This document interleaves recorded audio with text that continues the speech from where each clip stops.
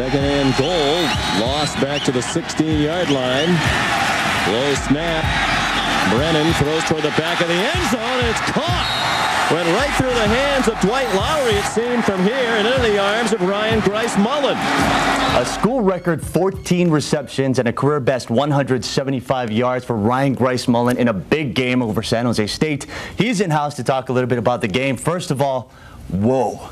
Scary moments there in the closing seconds of that game, huh? Oh, man, it was too much, you know.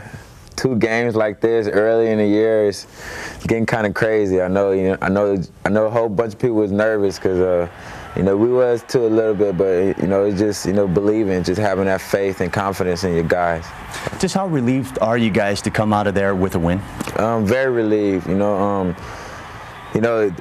Games like that, it makes me start getting gray hair earlier. But it's, it's pretty good. It's another big win for us, and wins like that is huge because later in the season is going to determine another close game like that. And having games like that under your belt, it just helps you that much. Right, we know the Warriors don't like to make excuses, but it was ugly out there. I mean, there was mud all over the place. Colt couldn't get a good grip on the ball. How much did those conditions play into the score?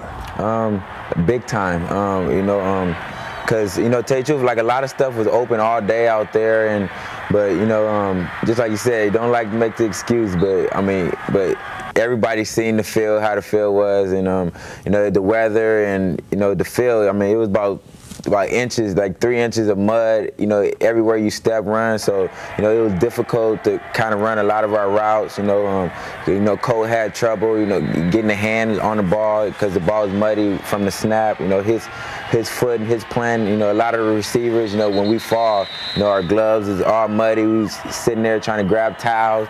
I think we probably went through about 100 towels, little towels, just that game. So, it played a big factor, Now, Ryan, I know everybody likes to have blowouts. Everybody wants to establish dominance, but at the same time, these are the games that you dream about. These are the games that you dream about when you're a little kid, right? Definitely. You always dream about these games, being in a crunch situation where you got, it's barely any time left, you're down, it's 4th down or 3rd and long, and, you just got to be that guy to make that big play, you definitely dream of that as a little kid, and just to have these moments, when they turn out in a win, they're the good ones that you want to remember. 7-0 now, but now the toughest part of the schedule is up ahead. Are you guys prepared for this?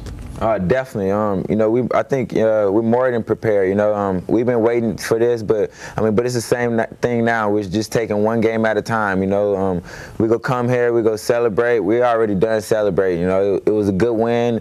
Tough fought win, and guys really stepped up. But we go take this week, concentrate.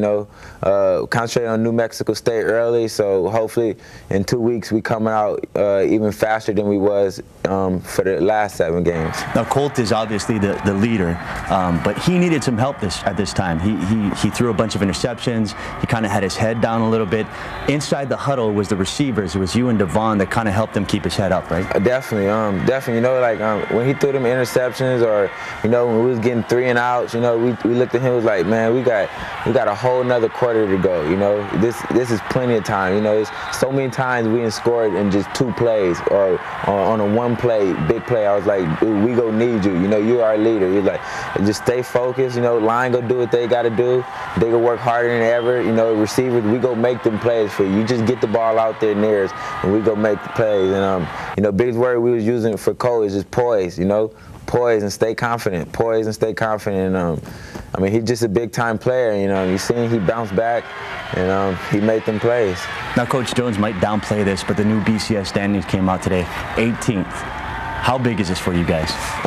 It's pretty big. It's pretty big, and somebody was asking me about that, and they were saying, how do you feel about that? What do you think about that? I was like, well, tell you the truth, we can't even be worried about that all right now, because tell you the truth, nobody really giving us that much respect. People complaining about our schedule and this and that, and so I was like, but once if we keep playing the way we playing, I guarantee you at the end of the year, people see the numbers from 18 dropping a little. So we just got to continue to play what we do what we do, play our ball, and win.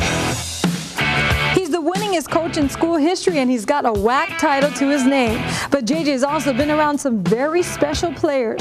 Coming up next, he'll talk about a new book that's got him all choked up over some of his former Warriors.